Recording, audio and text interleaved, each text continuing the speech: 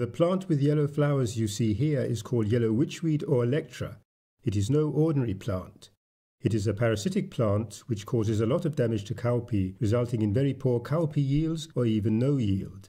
This video shows us how yellow witchweed attacks cowpea plants in the field and gives some recommendations for control of witchweed. The witchweed flowers form capsules, and once these have ripened, they release a very large number of tiny seeds. These seeds are spread by wind, water, livestock, agricultural implements, and also on the seeds of crop plants at harvest time. The seeds can remain in the soil for more than 15 years and still be able to germinate. We now zoom into the roots of germinating cowpea in order to see the very early stages of witchweed development. Cowpea roots produce a chemical stimulant called strigol. The witchweed seeds can detect this chemical, which stimulates them to germinate, grow towards the cowpea roots, and attach themselves. The witchweed then starts to grow using the food, water and minerals it sucks from the cowpea roots. While witchweed is growing underground, it has no green leaves and therefore is dependent on the cowpea plant for all its food needs.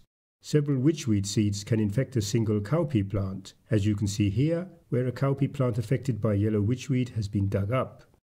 Witchweed causes the greatest damage to cowpea while growing underground because it is obtaining all its water, carbohydrates and minerals from cowpea.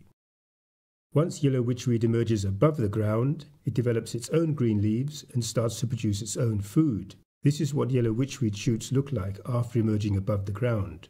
But yellow witchweed still continues to suck extra food and water from the cowpea roots. As a result, the cowpea plant still continues to grow poorly. As witchweed continues to develop above ground, it looks like any other common green plant. When the flowers mature, seed capsules are formed which release large numbers of tiny seeds, as was explained at the start of the video, and the witchweed life cycle is complete. When cowpea fields are severely infested with yellow witchweed, crop yields can be very low, or even nothing at all, as shown here.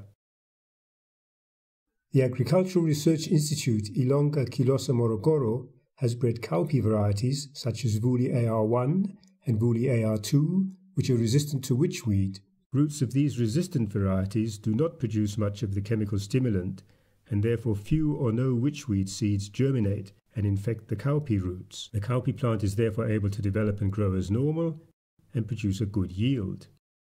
In fields severely infested with yellow witchweed, these resistant varieties can yield up to 600 kilograms per acre, compared to the non-resistant varieties that yield less than 200 kilograms per acre or even nothing.